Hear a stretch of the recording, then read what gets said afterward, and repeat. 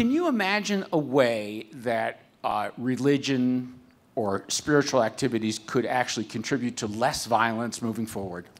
Yeah, I show this in the book, always alongside these imperial movements, because once you become an empire, religion, which permeates everything, gets, an aggressive, ruling, imperialistic edge and goes in for war. Alongside it, there were always those who spoke up for the ideal of compassion. In Confucian China, for example, Confucius was the first to formulate the Golden Rule, as far as we know. And Confucians were in the government, head of civil government, right up until the 1911 revolution. And the monks, monasticism, began as a defiant alternative. Now that we're so busy keeping religion out of politics, that people have retreated into sort of saying their prayers and singing their hymns, etc., and are not making this kind of contribution. We need somehow to create a vibrant alternative. They were never able, these movements, to prevail against the aggression of the empire, which was maintained by force, founded by force. No state, however pacific it is, can disband its army. But I think one of the things we must do, and religions must do it, but we must all do it, whether we're secular or religious, is to get a global sense. We are now living in a global world. What happens when stocks fall in one part of the world, the markets plummet all around the world that day. So interconnected are our economies. And, you know, while I've been traveling here from far away London, 18 Britons have been slaughtered on the beaches of Tunisia. This is now a global concern. The religions at their best all insisted that you could not confine your benevolence to your own group. You had to have concern for everybody, said one Chinese sage, and rulers must regard another state as with the same concern as his own, said Mozi, 4th century BC.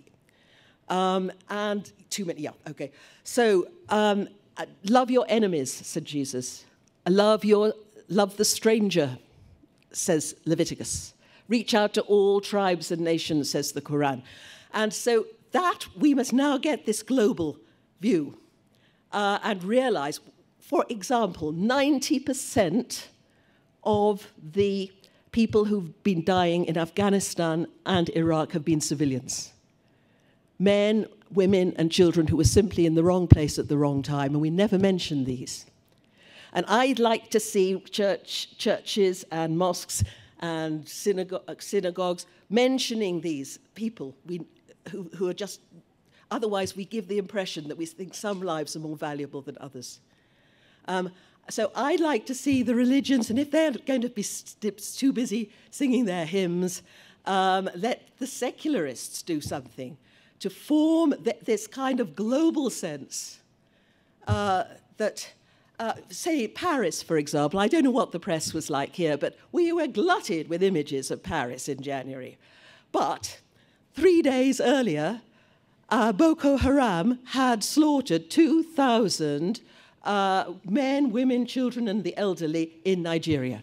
They got a tiny little mention in the newspaper. A few weeks earlier, 145 Pakistani children had been killed by the Taliban. And we must mourn these people too. I'd like to see churches or synagogues, mosques taking a lead. And when something like that happens, to go and lay flowers outside, or to march, just as people were marching in Paris, to march for the Pakistani children too. In these practical ways, to make it clear that we are now one people, one world. We can't live without one another. The epigraph of my book is the Cain and Abel story. And Cain is asked by God, "What have you done?" And he said, "I know. Am I the guardian of my brother? And very often we have that attitude, oh, it's happening far away. We concentrate on the nation state and we don't care. I don't know.